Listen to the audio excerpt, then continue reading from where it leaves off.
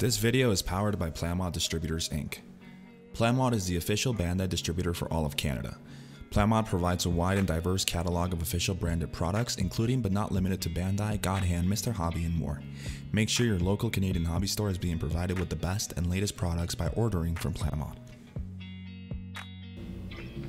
Hello everyone! Today we're going to be reviewing the new Master Grade Dom.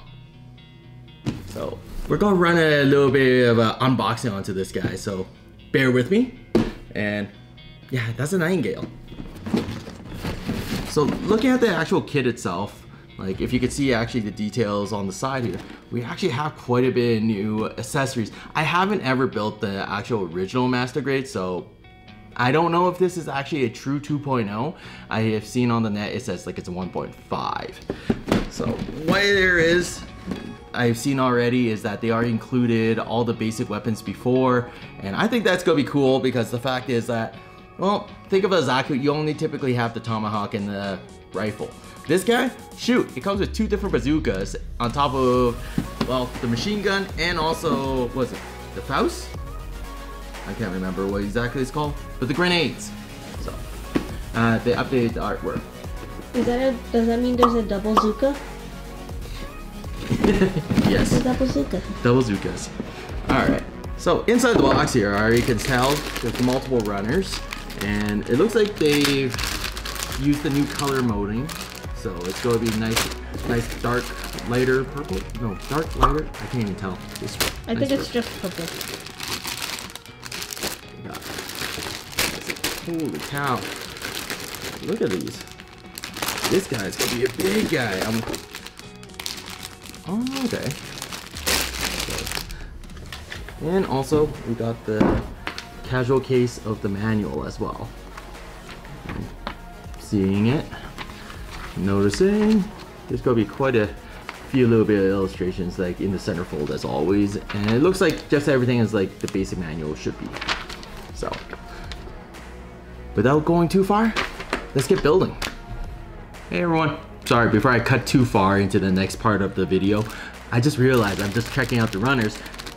The hands here are almost identical to the original, what was it, 144 scale Nightingale? Was it the 1/100? RE1/100, sorry. That's the 144. That's the 144. So it's gonna be a pipsqueak comparison to what this guy is. And the hands look like identical, so it's gonna be interesting. I don't know how well to get to do. Do you want to open it and then we can have a close up? Take a look. No, let's open the bag.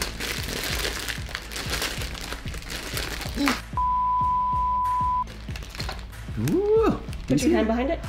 Hey. There you go. You guys see it? No. There you go. Alright. Well, back to the video. Before moving too far along, let's talk about where this guy actually came from. The code name, MS-09 Dom. A heavy type mobile suit developed in the series of Mobile Suit Gundam. Developed by the Zimmer Group company using the prototype Goof as the original base, and was developed because of the tactical mobility limited being on Earth. Incorporating a thermonuclear hoverjet, a hybrid system in the mobile suit, this was able to gain a hovercraft-like propulsion, which gave it the edge on Earth to actually move through the terrain such as desert, forestry, and certain water swampy areas. To see more, definitely, I would say check out the original Gundam series and to see this actual madhouse go into action. Well, let's continue on. The entire build only took me roughly about 5 hours to snap together in a day, and all the weapons too. Nothing was pretty too hard or anything like that. It's, well, a snap. There were a lot of parts left over in the runners as there are several pieces that have been improved since the original. Now, right now there's new hands, they're similar now, but they're now called emotion hands. They have extreme posability and crazy articulation. Only downside, because they're so small, there's extreme nub marks on there. So you have to take your time to actually take these to clean, and well, painting them will be a little bit of a nuisance because I fear that it might actually get sticky in between the crafts and the bends. There are a lot of points that aren't undergated, lots of polish and seam lines still you have to fix up, especially on the lower parts of the legs and the weapons. The exterior of the kits is mostly the same. They have included a lot of touch-up areas with some undertoning red, and also made the improving joints on the waist itself. let's talk about the weapons. Like, check these out. It's a full loadout. There is a Rakdim bazooka with a detachable magazine. It has an upgraded new handle to attach onto the new emotion hands. Pretty sweet. Yeah, I love the idea that actually has a shield sort of in the front of it there. The second one, there was a giant bazooka upgrade with the same new handle for the emotion hands as well. And it does have a different sort of idea from the original. From what I could look at the original manual of the Dom, was they actually had a little scope cover that was added to it. Just different. It's cool. There's a 90mm detachable, well, machine gun-ish that could be put into the waist, and also some detachable magazines onto it too. That's all in one set that could be added on. A pair of Stromfausts, similar to what you would have seen on the Camphor at one point. That's actually could be attached onto the side of the Dom, sort of ish. It fits in these little round holders. It wasn't exactly a perfect fit. They sort of just sit there. And finally, there's the large heat saber. Not a beam saber, but a heat saber that also has a new upgraded handle to fit onto the new hands, and well, make sure it won't slip out of place. And they also upgraded, by the looks of it, the attachment that goes into the backpack, so it's actually now a lot sturdier. It's not going to slide up and down or off easily. So they addressed some issues in the past once upon a time. But there you go. That's its total loadout of all its lovely, awesome, crazy weapons. Love the guns. Alright, let's talk about the gimmicks. They newly upgraded the hip joints, and now allows it to actually properly pose and actually hold into place the iconic hover mode. You still want, if you want, well, do a hover mode, no doubt you still need an action base, but actually now you can sort of do it this nice little seating pose, because the way they actually now have the articulation actually in the bottom, like lower hip joints now. In the past, it was just on a regular, just a pivot joint. So anytime you try to bend the legs, it won't actually bend forward. You actually have to tip the entire unit almost looking forward. So, you know, that's a nice new update to itself. Okay. And they actually included the original stuff in the box from the old runners, but who really wanted to use it, right? Each arm has been updated with quite a new area of flex joints that's actually located on the elbow. So now you can actually articulate and actually hold and pose a little bit better for itself from what it used to be, and they don't actually come apart. So I think that was one of the previous issues from the original Dom from 1999, was that the way they actually create the armors on the wrists and the arms was that they're too loose, and now they've sort of made it in only like a few pieces instead. Hey everyone, so it's Derek. This is going to be my hands-on approach on the new Dom. So checking it out just by quick hands-on, we're just going to show you, well, what's there really to it. So let's go with the newest part of it that they upgraded. I love this, is that the hands. The hands they actually incorporated, I'm going to show you here, into, they actually now incorporated right inside the handle a new piece where it actually holds and locks into place. In the previous edition, they actually had the emotion hands, but the problem was with emotion hands, there's not a proper grip. So without a proper grip, you can't actually like have it like hold anything without it slipping out of its hand. So if you hold it straight up or even in a slight angle, it doesn't really work. But I love emotion hands just because it gives a little bit more, well, true like feel of it actually moving instead of just the regular hand poses. So I do really like these. Sad drawback is, yes, there's a lot more crazier nut marks into it. Is it? No, maybe. But you have nut marks in pretty much every knuckle onto this guy. There was only one pair of hands in there, so you have to be mindful of not wearing these out. They're still like sort of polycapped in-ish. So if they do come flying off over time, sadly they'll just loosen up. So be patient and try to clean these off to the best you can when you cut these out of the runner. Now, the newest addition is at the bottom of here, there's a little clip piece that actually folds inside to the palm that allows it now to actually hold the different guns and weapons and locks it into place. As you see here, There's a couple joint parts, and they mainly had added these onto the two bazookas and also the new heat rod. So you can push these through, and then now you'll be able to properly hold them and be able to do those better action poses without the fearing of it falling off. So updated in there, as I said before, they updated basically the hip joint. The hip joint now actually can be able to shift. So you'll be able to get the lighting here. You'll be able to actually now articulate this joint on the hip to go forward and back slightly. So when it actually stands up, it's actually proper into the middle, centralized around the leg where the hip is. But then if you try to do the crouching and actually hover mode, it actually shifts forward now properly, so it doesn't like literally fall over or looks awkward. So that's a lot better on there. Going on to the sides, there's sides on the Dom itself now has a add-on pieces where you can put the magazine, the rifle, and also the strums, the rocket launchers onto there.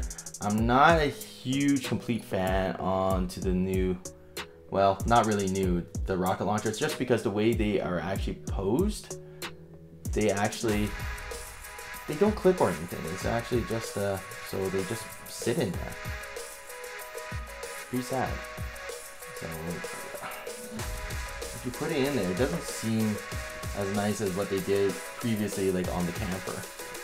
And there's no articulated piece there for you to hold into the motion hand, so I'm a little bit disappointed that, well, they just sort of sit there. It doesn't properly hold. Like, it'll still hold it, but it doesn't really hold well. The little machine gun they included with it, they didn't really add too much more to it. The magazine detaches, nice. It's a little loose, it doesn't really snap into place. Single little button piece that actually is on this side of this that actually allows you to hook it into the waist. It folds in. Without the proper handle, this is awkwardly being held. And I wasn't really happy about it because they did it for the bazooka and even the beams, the heat saber, but not for the machine gun. So saying that, it has this awkward pose when I try to put it into the hand to hold. It's just like the old master grades before when they had the full articulation hands. You can't really hold it properly, or it doesn't look accurate, because every single time I try to bend the fingers in, it's either the thumb is not in the proper place, it's not able to actually hold it properly, and it looks like it's trying to force itself into like an awkward pose. Like, you'll notice there's a little bit gap underneath the thumb there, and it doesn't really work. My little grime about this entire kit that I was putting it together was they updated the shoulders, so they're no longer a separate piece on the shoulder piece, where in the past I guess there was two pieces snapped together and to hook it onto the shoulder. Now it's one solid piece, but if I pull it off, it's not a connector, it slides straight off. Seriously, there's not a single clip or piece in here, it just slides on and off. Like, so I'm like looking at it, say it sort of looks good-ish, but it's not supposed to. So I'm hoping if you do paint this, it actually stiffens up enough that it won't come off. The monocle eye itself there, you can actually slide off either the red, or you can actually easily pop off the top. The saddest thing that happened when I actually was starting to build this kit was the clear runner piece. I don't know if you'll see this. It's actually scratched up in the inside lens. This is not me unintentionally like scratching it from cutting off the runners. Actually, because inside the bag, I was looking at it, when I pulled it out, it was scratching against like other runners. It left their crazy scratch marks on the actual front lens, so I was a little bit miffed that that actually happened. Sadness, because usually I think they actually keep the clear lenses themselves separated in a different runner, but this time it didn't. So when I actually put it together, sad face, it was all scratched up. So okay, so once you pop off the head, it looks slightly awkward. The lens sticks out, and we all know it has the plus sort of look. So it actually is just set inside a PC joint. So you can move this any direction. Like I can move it far right, left, and then straight up, and push it a little bit further down, and then I could just top it off. I just throw it back on the headpiece, and there it goes. And it looks slightly awkward. I don't know how it looks any better with this guy, the eyes looking all the way down or to the far left, because I always find he always looks best because you can angle the entire head any direction you want just from the center. The cockpit itself is located dead in the center of this bad boy. To pop it out, I need to push at the very bottom base, and then you'll be able to reach and pop out the actual cockpit from here on out. I actually found it was awesome. The fact is, like, they can actually hide the cockpit so well when you actually like bend forward. You didn't even know there was actually a cockpit in the center of this guy if you didn't actually lift it up ever so slightly. Okay, so the last part I'm going to really show off onto this guy is the ability to supposedly remove the side skirts on the legs itself. Yeah, okay. That was not a bad sound. It actually came off. So there's only like 3 pegs inside here. Holds against like the entire side. Like actually 2 points that actually locks it all in. So it's not impossible. And once you pull it off, there's a hell of a lot of details in there. So customizing, painting, detailing, it looks amazing actually. The idea they actually did that. Like, I can't say that I enjoy the fact that you can really see any of the red pieces, like, because they're so far at the bottom of the suit that no matter what really pose you can do, you barely will see it. What's my thoughts on this? The build was built from originally like early 2000s. They revisited and put everything back together. They made some improvements, but I feel like 85% of the kit is still the exact same from what it was. It is still improvement, and they did leave you with pretty much everything from the original runners in the box. If you really wanted to, you could build the 1999 version, but why would you really? The new changes are a great addition. It shows that they can actually breathe new life into older kids if they really want to try. The Dom is iconic, similar to a Zaku, but for me, it's better. It's like a giant hover tank. Why not add this one to your collection as well? Hey everyone, thank you for watching our video. Don't forget, if you do enjoy this video, hit the like button and don't forget to subscribe, and by all means leave us a comment. We'll be checking those out, and I'll be reading them. Thank you. See ya.